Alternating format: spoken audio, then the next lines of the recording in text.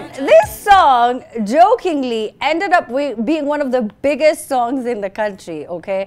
So I actually knew this song through Osoro because I thought he was making a bad joke. You know, Osoro makes some very weird jokes. So he was like, Nikikukuna back. You remember what you said, Osoro? Utanikuna front. Nikikukuna back, utanikuna front. And I was like, what are you trying to say? And so he plays me this song, and I'm like, why would this be a song? And I go to a party and a concert, and people are just like, wanajikuna, kila mtu, wakona kupe, sielewi, unajikuna, kuna. And it's one of the biggest jams, by the way, in the country. So, Amina, you went to a bash, walikuwa wanajikuna front, wengine wakikunwa back. Na back, Osoro. When ambia bash ilikuwa imeshikaje? Ayo ilishika. No, ni watu walishikwa. Osoro. Anyway, the hashtag is Amina at the Trend Live. We would love to read your messages coming through on Twitter, on Facebook, and on Instagram. So do let us know where it is that you are watching the show from. My guest is a 22-year-old artist. She's the one that we are ending the show with tonight, okay? Now, she majors in abstract portrait, and her artwork is created to represent and advocate for African and Black women. And here she is with me, Tomizuka. Welcome to the Trend, Tomi. Thank you. Can we please talk about your hair, girl? It is giving me so much life. You look so good. It's so cool. You're different, unique. There was a guest that was on Dr. Kingoti's show, and then when you came on, I was like, wait, were you just not on Kingoti? You were like, no, it's not me. Yeah. Welcome to the show. Thank you. So is the hair heavy? No. It's not heavy? No, it's not heavy. Okay. So how did you decide this is like the style that I want to do? Okay, for a long time, I like basically big hairstyles, like really shouting hairstyles and all of that. So most of the times I do like large braids or large like faux locks and all of that. Then I discovered somebody who was doing these, and I contacted them because they're more long-term. They can stay. You can just keep on like renewing and extending them, and I feel like they're very artistic. So they really are. Yeah. You look very much like an artist. So how long have you had the braids? The dreads, rather, I should call them. The faux locks. For about almost a year now. Almost a year. And you don't know when you're going to take them off? Nope. Or maybe you could just keep them. I feel like it really suits you. Yeah, thank you. It really does suit you. This is really interesting. Thank I you. really, really like it. Okay. Now, how long have you been an artist? For almost all my life. Yeah. Because I started painting when I was in primary school. And from there, I just kept on nurturing my talent and just doing more practicing. When I went to high school, I did art as a subject. So I just kept on like improving my skills. And here we are now, where we've reached this stage, and it looks pretty cool. Thank you. But I remember, you know, as I was looking at your artwork and I was looking, you know, at your name, I didn't think you were Kenyan initially. Oh. I was like, wait, Tommy, who again? Tomizuka. I was like, that doesn't sound Kenyan to me. And then I went on to research about the name, and it turns out there is some story to it. So tell us about Tomi. Well, my name was given to me by my dad, who had a best friend who was named Tomizuka Hisako. So he gave me the two names.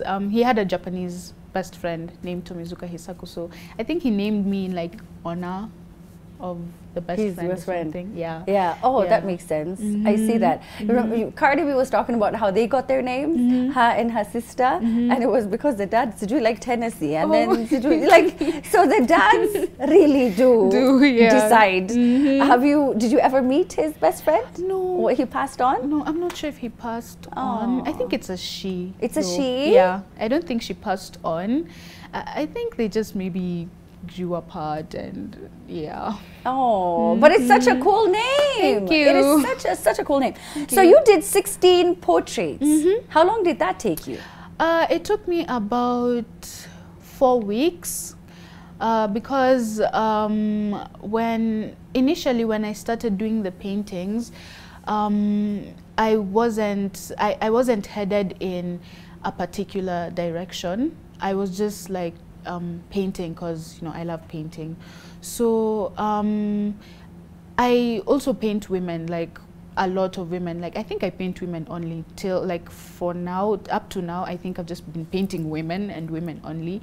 So I heard about the 16 days of activism against gender-based violence, and I felt like it would be a good opportunity for me to use my artwork to advocate for that and to talk about women and women's beautiful lives and oppression of women and women being let free and all of that. So I decided to do 16 paintings in honor of each day for the activism. Yeah, to create more awareness. Now, I don't know if you were watching the interview that we had before regarding the movie Masi, but it speaks about the same thing because it talks about sexual, gender-based violence, which is a much more common occurrence than we would love to admit. Yeah. It happens every few seconds, statistics show, but yet we are pretending to be oblivious. I'm not sure what society is doing with it, but we act as though it's not as rampant, that it's not an ongoing endemic. Like, this is the pandemic. This is a big, big problem and it needs to be addressed. Yeah. But before we even got to the 16 days of activism, this is something that you were doing previously. So what drew you towards African women, other than the fact that we are powerful, strong, and beautiful? What got you to, you know, specifically working on these portraits? Okay, so I feel like a lot of women most of us are not represented. Yeah. We are very underappreciated as well.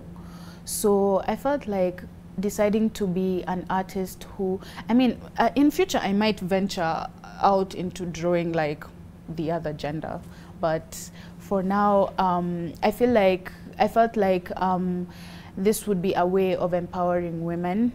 Having paintings about women and women only, women's stories, women's lives would be a very empowering thing for women everywhere. So it would be as a representation for some of the people who cannot fight for themselves, some of them who cannot speak up for themselves. So that's why I've always been bet on painting and drawing women. It's a way of expressing how powerful we are. Yeah. Yeah. Because we are very powerful. So for the people who don't know what 16 days of activism is all about, what can you tell them? 16 days of activism, these are 16 days where we talk about how women are abused, generally oppressed, looked down upon, denied opportunities, not able to do what a man can do, per se. However, it's a time where we just highlight it the most. It doesn't end after these 16 days. It doesn't. It goes on till the 16 days again. It's a continuous conversation which will never end until women get what they deserve, till women are not oppressed anymore. It's gonna be a continuous conversation. So this is just a time in the year when we highlight all of that. However, it goes on after the 16 days. Yeah. Yeah. Where women are heard. Yes, women are heard and their issues are being taken into account. Because I don't know why we act as though like, isn't it I don't know how they make it look like it's such familial, domestic issues that should never get like, you know, national reach. It just doesn't make any sense to me. Now, you work on your paintings. I understand some of the pieces, you go about 8 hours uninterrupted. Is it some of them? Yeah, most of them. Oh, actually. most of them? Yeah. 8 hours? Like you don't... No, I'll not stand. I mean, somebody might get me a glass of water or maybe a cup of tea or coffee, but I'll never really stand up because my friends would even call me and ask me, oh, Lisa, hi, what are you up to today? And I'd be like, I'm painting, and they just know, okay. That's a whole day thing. Yeah. Yeah, she's not gonna She doesn't want to talk. 8 hours is long, though. What? Yeah, because I feel like if I break my concentration, what I want will not come out. Yeah, so I stay concentrated for those 8 hours or however long it might need to take. Yeah. So, and something very different. Well, actually, it's not different, but something very similar with you and other artists, and this is globally, is that you don't explain your paintings. Like you've just said, oh, you know, if I don't do it like 8 hours or however many hours consecutively, continuously, I will lose track and the vision will not be there. But that's just your vision. And you said that, you know, your paintings are abstract, meaning that it's based on interpretation. So you allow your audience or people who are looking at the painting to tell you what they think about it, because it's objective. Yeah, Subjective. I do. Oh yeah, I do a lot, because when it comes to abstract art or just art in general, I feel like people tend to interpret things differently, and as long as it's a good interpretation, a positive interpretation, I feel like it can work for you. So I would sometimes give like a backstory of why I did the painting or what I thought of when I was doing the painting. However, I would mostly do that after somebody has given their own interpretation, looked at it and said, I feel like this gives me this kind of vibe, I feel like this speaks to me in this type of way. Then if they ask for my interpretation, then I'll talk to them and tell them that, oh yeah, when I did this, I thought of this, I wanted to depict this, I wanted to express this, and yeah. And then they tell you a different story from what you thought you were painting. And they're like, oh, you know, when I saw this, I saw my mom, and you're like, yeah, if that's what you saw, that's what you saw. If that's what you thought the painting was saying to you, then I guess that's okay. So your parents have been very supportive of this. Yeah. So they were like your first fans. Yeah. How impressed are they now that it's? They are very impressed, very, very impressed, because my mom and my dad, basically, they were very, very supportive. They'd always like look for ways to help me learn and help me like get more professional, get more basically they'd just be there. They'd look for teachers if they needed to. They would look for materials, they would look for canvases, boards and all of that. Because I create my own canvases at home, they would just buy me materials like the fabric and the wood itself, and I'd stretch my own canvas. Are you serious? Yeah. What? Wow. What? What do you mean stretch your own canvas? I didn't even know you could do that. Yeah, you can. Just at home. I mean, I know you could do that. People are selling them. It's just that. Are they watching right now? Yeah. They are. Hi, Mom. Hi, Dad. What do you want to tell them? I want to tell them I'm very, very thankful for everything they've given me. Look at the camera and tell them. Look at the camera, Tomi. Which camera? That camera. Yes, okay. that one. Mom and Dad, thank you so much for giving me this support till now, till date, till this second. Thank you for believing in me, because if you did not, I don't know where I'd be. If it wasn't for you guys, I would not have gone this far. Yeah. Yeah. Oh, thank you so much, Mom and Dad. It's such, you know, I think a lot of people don't understand, but when it comes to the creative arts, the support of the parents is so big. It's so big, because it takes so long before you can make money, and it takes so long before you get notoriety. It takes so long before you land interviews, before you get a team, and you have so many, you know, you have enough help to organize your brand and help you put it out there. So for them to see it with you and see how far the vision and the brand could go, I think is just so encouraging. So thank you so much, Mom and Dad, honestly. And for so many other painters and artists who want to get into this field and they're not as confident, they're very self-conscious, what do you tell them, Tomi? God, just go for it, because you need to push yourself. Art is something, it has no, I don't think art has no limit, it has no limitations. There's no better piece of art, there's no there's no best piece. You just have to keep on practicing every day, because that's the only thing that gets you, like, because about 3 years ago I wasn't like this, but painting every day, doing something every single day, it gets you there. So you don't necessarily need a teacher. Some people tend to ask me like, did you go to school for this? Did you need a teacher, and for how long? And you don't really. You just need to practice every single day, because that's how you perfect your skills. So for anybody who wants to venture into artwork, it's a great field.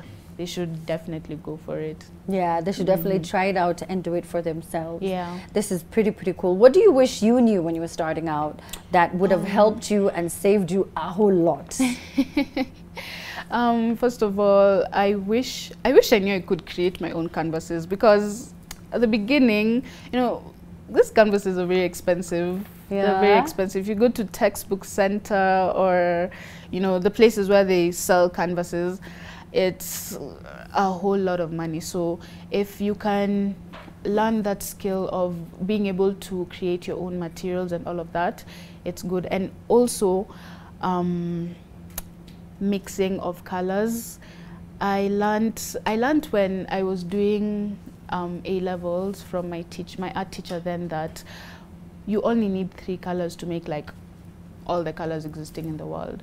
Because I mean, you can make anything out of like yellow, red, and blue. You can create all colors that are existing. So it saved me a lot, because many artists tend to buy like every single color. Yeah, and sometimes it's expensive, because paint is really expensive. Yeah. So you can't, like, every time you might be on a budget, and those 3 colors, they really save, because you can create every single color. So I feel like people should pay more attention to that. Yeah. And get to learn these skills that seem useless, because they're not useless. Yeah, they're not. And we learned that in arts in primary school. In case you didn't do it then, well, come on.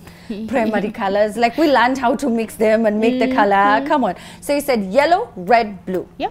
Okay, so there you go. You don't have to buy, and then you buy purple, and you buy mauve, and you buy pink. Like, what are you doing? What are you doing? Yeah. Thank you so much for coming through. You are such a wonderful soul. I could, like, as I'm talking to you, I'm like, I am talking to an artist. Okay? Yeah. Picasso. I love it. Mwah, ciao, Bella. She is so good. Please, so can people buy your painting? Yes, in fact, I'm having an exhibition. Oops. It's okay, it happens to me all the time. I'm having an exhibition on the 10th of December. I'm gonna give the details on the venue and timings and everything, but mark the date, 10th of December. I'll be having an exhibition of all the 16 paintings, and you can purchase them. You can come see them if you're not able to purchase. There'll be a lot of activity going on, and I'm also very thankful for Femnet, which is an organization which has been working with me. It's a women's support organization. They support African women, and I'm so thankful to Memory for, like, helping me and giving me insights and advice and all of that. So yeah, just mark the date. Okay. This is pretty cool. This is pretty cool, man. This is Tomizuka. What a cool name. And she is just so talented. But this is, when you guys are looking for like diversity in arts, like, this is what we're talking about. This is pretty cool. So good night to mom and dad, because I know they're still watching. They were waiting so that they can go to bed. But yes. All right. So now, Osoro, I know you said you're a painter. Is this what you said you could do? I mean, you know, the only